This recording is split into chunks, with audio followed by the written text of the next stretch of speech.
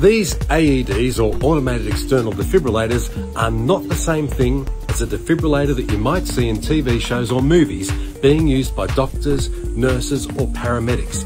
They do a very similar job, but you don't have to be a doctor, nurse or paramedic to use an AED. In fact, you don't need to be qualified or certified. You don't need any training at all.